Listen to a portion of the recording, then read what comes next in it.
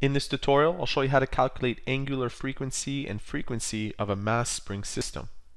The question reads, a mass spring system has a mass of 2.0 kilograms, a spring with a constant of 3.0 newtons per meter, and an amplitude of vibration of 0.10 meters. In question A, calculate the angular frequency and frequency. In order for us to calculate angular frequency and frequency, we'll be using the two formulas underneath here. The first one, of course, is for angular frequency, and it's denoted by the Greek letter omega, and that's equal to K, which represents the spring constant.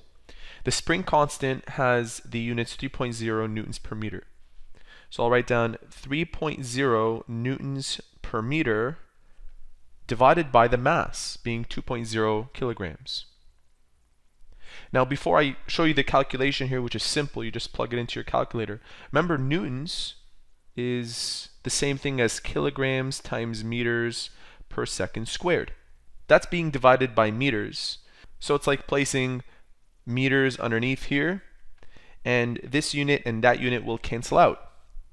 In addition, we have 2.0 kilograms, so that's being divided by kg, which suggests that this unit and that unit will cancel out. So technically, we have the square root of 3 over 2, and the units are 1 over second squared. Now, if we were to square root this part, we would end up with the square root of 3 over 2, whatever that is equal to, and the square root of 1 over s to the power of 2 is simply 1 over s. So the units for angular frequency is 1 over s, or 1 over seconds. And just for reference sake, the square root of 3 over 2 is roughly 1.2. So it's 1.2 per second.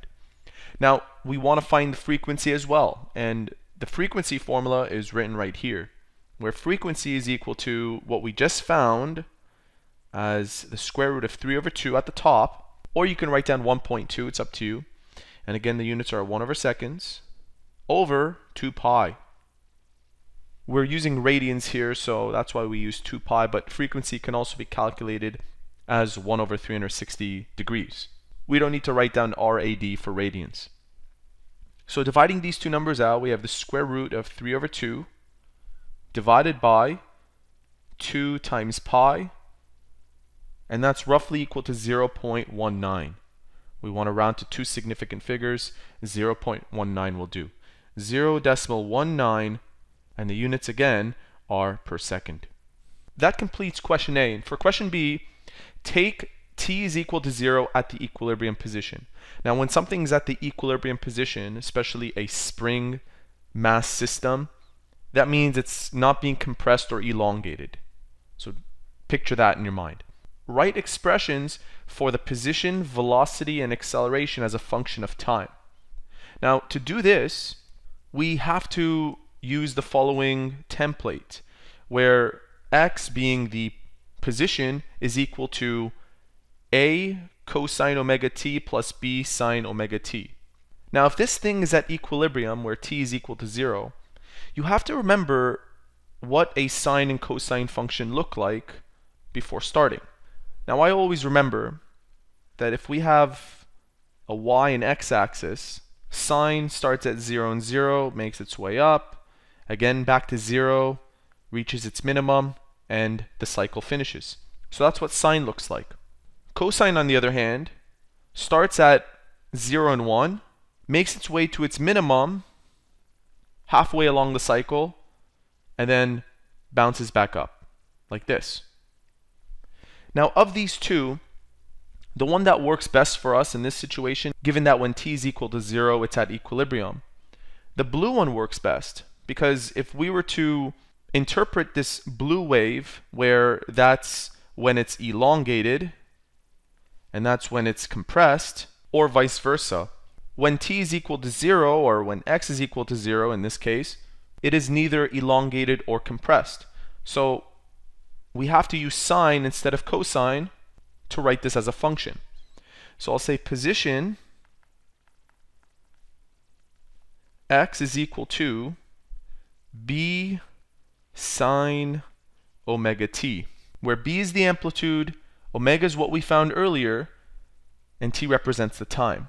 So all we have to do is substitute some of these values into that formula, where the amplitude being 0.10 in for B, 0.10 sine, and omega being 1.2, or the square root of 3 over 2, it's up to you, t. Another way to represent this value, 1.2, is to write it in terms of the frequency. Look at this formula here. Frequency is equal to omega over 2 pi.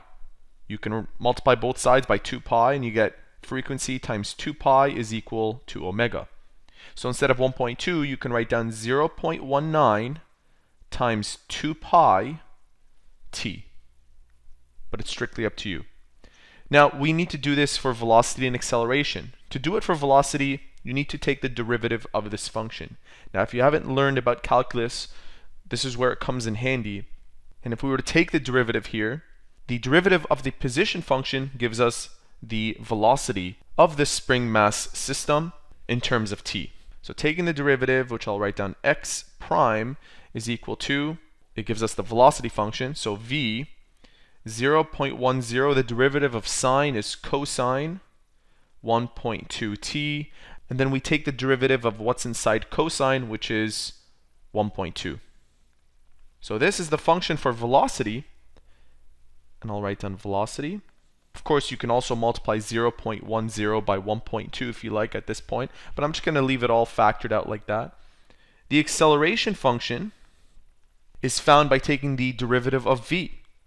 So I'll represent the derivative of v with v prime is equal to the acceleration, and that's equal to 0.10 times 1.2. The derivative of cosine is negative sine, so I'll write down negative sine 1.2t, and I'll take the derivative of the inside being 1.2 again.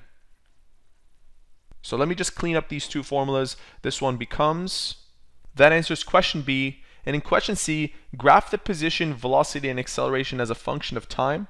Here's a look of all three graphs.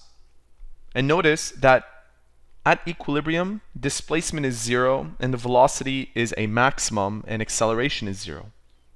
As the mass moves to the positive maximum displacement, the velocity decreases to 0, and the acceleration increases to a maximum. At the maximum displacement, the velocity is 0, and the acceleration is a maximum. As the mass starts down, the velocity is negative, reaching maximum again as the mass passes through equilibrium. And so there you have it. That is how to calculate angular frequency and frequency of a mass spring system, among several other things.